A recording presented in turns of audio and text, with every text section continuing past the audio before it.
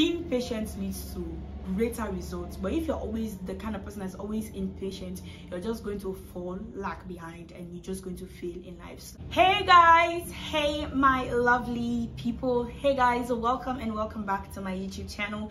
If it is your first time, you are most highly welcome. My name is Blessing Fatima, and this is YouTube The Difference, where we talk about faith, relationship, lifestyle, and career. So if it is your first time, you are most highly welcome.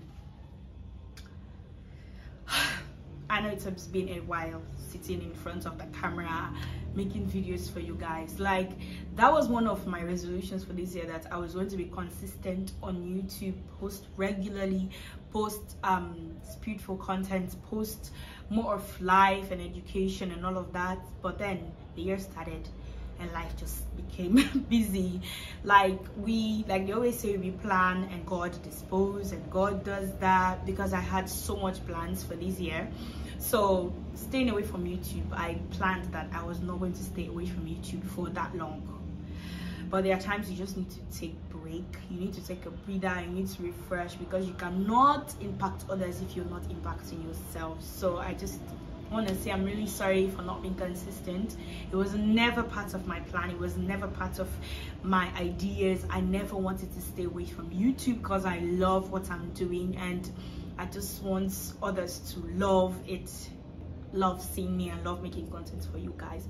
But life got busy. So actually, I don't know if I told you guys, but I got a job. It was a contract job, and you say, see the job.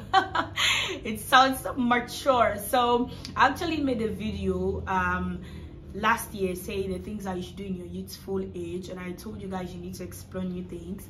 So like, I decided to go into a job, and I experienced a lot. I don't know if you guys want to know my experience, but if you want, let me know in the comment section below, and I will do the video what my experience were in just a few time being an employee. So I became so busy juggling work, juggling studies, juggling Christian life, and making YouTube was a lot. I had so many content ideas, but then I didn't have the time to sit down, make the videos, edit them, and post it. It was a lot of work, so I'm really sorry guys. Okay, so in today's video, we're going to be talking about the things I learned in 2021. The reason why I really love to make this particular video is because, like, it makes me realize where I've been and where I should be going, and I'm sure you watching this video, you would I'm sure there are things also that you learned from it, because like, I never used to do it in all of my Christian life. I never did like sit down, what was the things I learned, but like, there are many things okay, these are the things I'm learning. Why is God making me go through all of these things? So that's why. And if I didn't do the video, I would be so unfair to 2021, and unfair to myself, and fair to you guys as well. And I'm so sorry that I had to come up in February. I was planning to do it last month. By the way, happy new year guys, happy new month, because this is February. Happy new month and happy new year all to you, to your loved ones and your friends. So without further ado, let's get into the video today. So the first thing I learned in 2021 is that no one can exist peacefully without God. In the book of Isaiah 9 verse 6, we come to realize that God, Jesus Christ, is the Prince of Peace. He's Emmanuel. He's God with us. He's the supreme God. He's the God of peace. He's the one that he's peace himself. So if you don't have him, you will never have a peaceful life. There are times people are always asking themselves, why is my life like this? Why is everything happening to me like this? And that's because you don't have Jesus in your life. You don't have God in your life. You're just walking the way you want to. There are times we just forget God. We leave God behind and just move on our way. Like, I watched a message today, and the preacher was emphasizing on the story of Jesus, his father Joseph, and his mother Mary. They were going to Jerusalem, and they left him behind. So many of us have left God behind, and we're just going like that. That's why our life is just like up and down, up and down. Having God in your life is not only you going to church, it's that your personal relationship with God. So I've realized that you cannot have a peaceful life without God. The thing is that everything that happens in our life is for a particular reason. Like, there are many things that has happened to me personally. I'm like, God, why are you allowing these things to happen to me? Like, why are you passing me through these tough times and all of that? And lately I've realized that it's because, like, God is trying to prepare me for something greater. Like, the one thing I observed or learned from this job that I got, this job really taught me how to be patient, because I've been somebody that has been so impatient. I want everything to work at my beck and call. I want everything to just at the snip of my hand. And getting this job, like, it taught me how to be patient. So everything that happens in our life, there are times things happen and we're like doubting God. And there are times I can testify, there are times you really feel discouraged, like, God, why are you letting these things happen to me? But then God is preparing you for greater things, because you cannot progress, or you cannot grow, or you cannot have testimonies without being tested. So that's one thing I learned in the year. And is patience leads to greater results. Like I told you guys, the thing that I learned last year coming to this year is patience, and that is something I found really difficult to handle. Being patient, I want everything to work at my disposal. And I've observed that the reason why many people are falling off, or that they are not enjoying the kind of life they are supposed to enjoy, is because they are not patient. You want to get married, but then you don't want to wait for the time of God. You want to go to herbalists to just make you beautiful. And there are times women they get married and God is telling them, wait, I won't give you a child yet. Maybe you have 2 or 3 things to do for God and for yourself, and you're like, no, I want a baby, so you have to go the other way. Being patient leads to greater results. But if you're always the kind of person that's always impatient, you're just going to lag behind, and you're just going to feel this, that life doesn't always go the way we planned it. Like, there are many things, like I just said earlier in my introduction and in my just a brief of why I stayed away from YouTube. Like, I had so many plans for my channel, for myself, and for life itself, and my spiritual life and everything, but like, it didn't go the way I wanted it in the first month. So life doesn't always go the way you plan. There are many people that have already planned their lives, like, when I'm 20, I need to get married, I need to get a degree, and when I'm 25, I need to have a child and all of that. And then they clock 20, no marriage. Clock 25, no marriage, no child. They clock 30 and they're like, what is going on? Is God forsaking me? This, that, and that. So that's one thing I've learned, and I've observed that life doesn't always go the way we plan it. It goes according to the will of God. Right? So that's one thing I've learned, is that in everything we should give thanks. Many people, especially Christians, are not grateful. The time that God blesses them, they are like, oh, it's because of my wisdom, it's because of my beauty.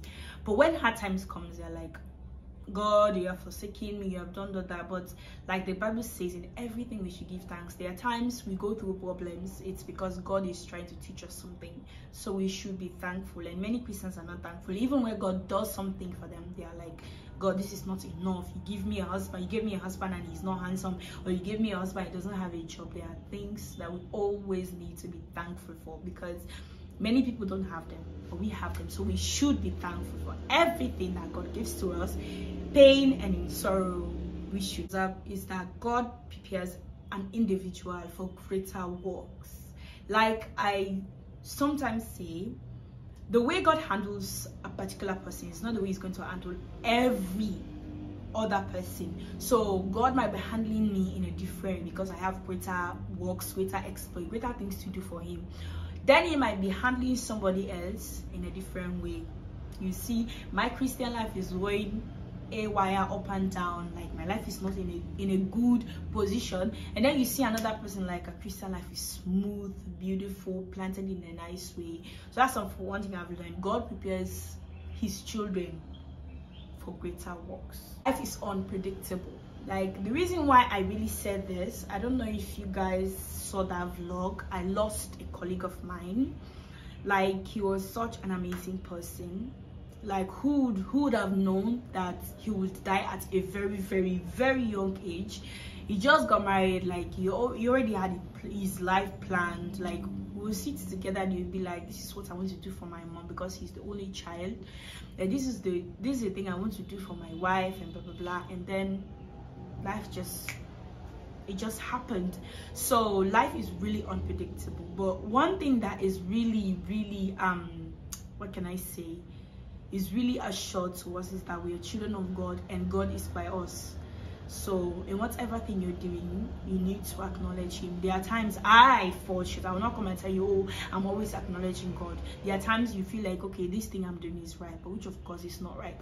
So life is unpredictable and we need to allow God to lead. Difference, making a difference goes a long way. I didn't know many people were looking up to me, except this particular, like this few months.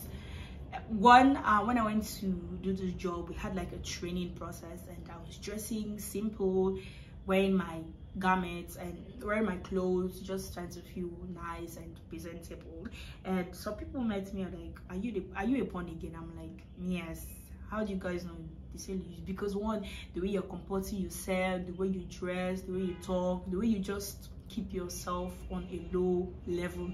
So that thing really clicked me, like making a difference goes a long way. There are times you'll be in a particular congregation or you'll be among people and you're the only one that is different, and you will think like, oh, like I should just join them. Like I think I was watching something yesterday, and the person commented, instead of blending in, stand out. That particular statement really struck me. There are times we want to blend ourselves in with everybody else because this is the trend, this is what people are doing, and then we forget to just stand out. There are times you don't need to blend, you just need to stand out because there's a particular person unknowingly to you are blessing or you're making a difference. So, like lately people are coming to me in my class like, you're making a difference, you're blah blah blah, and where people are like, oh, we knew you for that particular person, so we don't want you to change and all of that. So making a difference goes a long way. And also I learned this particular thing from the burial of my friend. Yes, he touched so many lives. Like his funeral was jam-packed, although that's not what is going to determine him to go to heaven. That's not what is going to determine his heavenly journey. But like, when I just saw as a young person in that particular young age, the kind of lives that he has touched, you're like, making a difference really goes a long way. So that's something. If you're somewhere, you don't always have to go with the trend. You have to stand out and make a difference. It's just like a backup for making a difference. People are always watching us, especially if you proclaim that you are a Christian. People are going to be looking at you.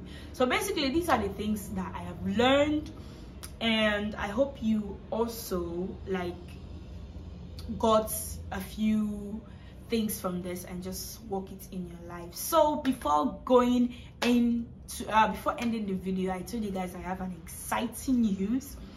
So I'm sure you guys see that the background is changed. I moved out of the house. Well, not actually moved, but I decided to come stay up at the campus, and you guys are going to see a lot of videos. I actually planned on doing like this really cute video, like morning routine and all of that, but like I didn't feel like it when I woke up this morning. So like there'll be amazing content that'll be coming by the grace of God. And also I've also decided to focus a bit on education, because that is what this channel is about: faith, relationship, lifestyle and career. So I really want to like throw a bit of light on education, on a career, on life, on what to do and all of that. So I'll be posting videos and educations by the grace of God. Oh Lord, help me because this particular year is really difficult, but I'll try to do it. So I'll try as much as possible to be posting every Wednesdays on career and Fridays on Sundays on any other video. So I hope you guys subscribe so that you would be the first to be notified when I post those videos. So basically this is the end of the video. I hope you like it, I hope you're blessed, and I'll see you guys in the next video. Have a beautiful and a wonderful day. Bye.